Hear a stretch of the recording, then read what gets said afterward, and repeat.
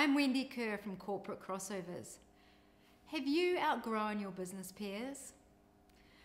When you run your own business, it stretches you and challenges you, and it really does make you grow, often on a daily business.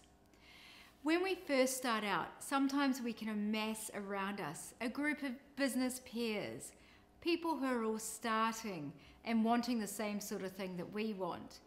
And then as time passes, we decide that we want much more with our business. We want to grow it more. We want to stretch ourselves more. And if we're honest, we may have left our old business peers behind.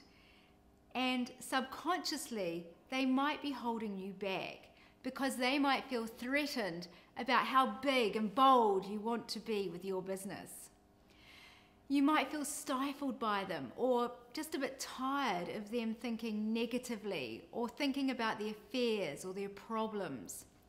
So what you want to do is to think differently and start looking for other people who you know will really stretch you and challenge you and who will see what potential that you have for yourself and for your business.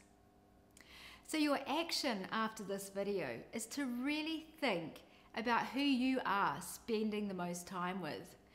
Is your business network really embracing you and holding you up for all that you can be?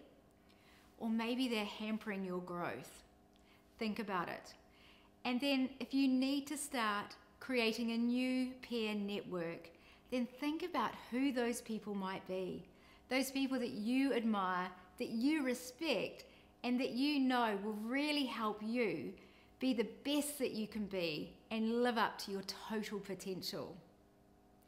I would absolutely love to know how you get on with this one, because it's going to stretch you to think really differently about where you need to network and who you need to associate with.